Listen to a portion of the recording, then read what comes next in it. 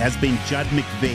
He has been very good for his 16.5 touches that he's needed. I think a lot of people are starting to catch on to him now. He had 20 touches last week, and that was including Stephen May being back in defense. So other than week 3, round 3, where he just had the 10, he's basically been a lock for 20. So over 15 plus touches we like, and over 16.5 could be a good bet there as well.